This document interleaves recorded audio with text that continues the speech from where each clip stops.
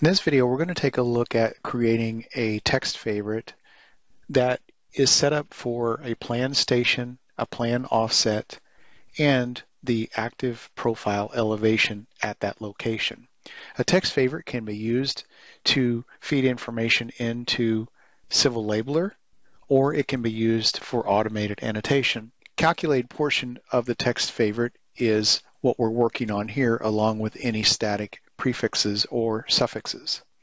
There are a lot of examples delivered. As you can see, I'm in a DGN library here called Common Text Favorites Imperial that we deliver that has many examples in here. For example, if I wanted to look how to do a plan station, I can come in and see that it is under the field type of civil element properties, field subtype is plan annotation, and then the property there selected as point station.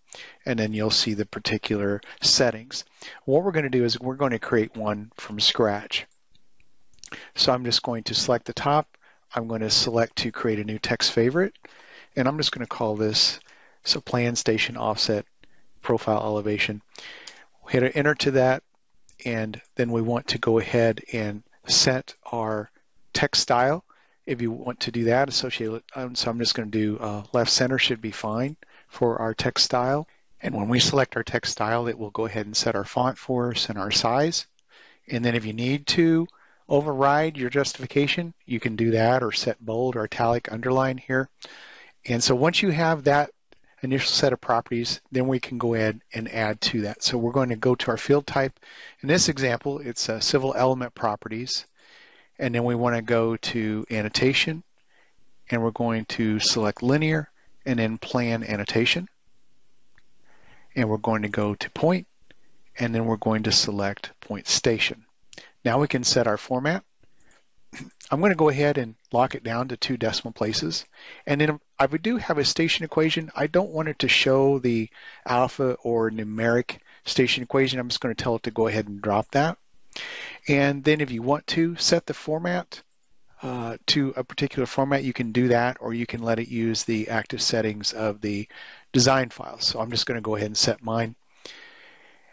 And lastly, if you want to go ahead and control how the equation or the equation value, if you want to show the equation value, station equations, you can set that. And I'm going to turn on a save preview and accept that. Now, I want to go ahead and add a prefix to that just by typing. And then I'm going to go to the end of my line, and I'm going to press return. And now I'm going to add in my offset value. And so for my offset, all I have to do is switch down here to point offset. And if you want to have a, let's say, for example, a negative prefix, and you might want a minus sign, or maybe you don't want a sign on the beginning. You want for the right a space RT. And for the left, maybe we want a space LT. And we won't show the negative sign at all. So you have those different options. On your label format, I'm just going to select the master units, and for those master units you can pick whatever you want here. So you can use the active settings of the design file, which is typically what you want to do, but I'm not going to let it show me the subunits, but I am going to lock in my accuracy to 2 decimals here. And then for my thousand separator, I'm going to use a comma, and I'm going to hit accept, and that will put that in my field. And then lastly, I want to put in my profile elevation. So we'll put in our prefix for that. And this is going to be in a different location. So we're going to navigate down to the vertical in plan view.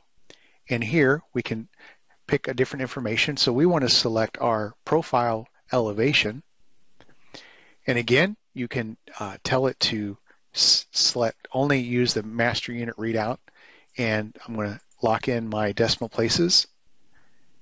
You can use the active settings if you want to. And then we'll put the comma in for our thousands separator and accept that. Once we are done, we can select save. And now this text favorite will be usable either in the civil labeler or with automated annotation, depending on how you want to use it.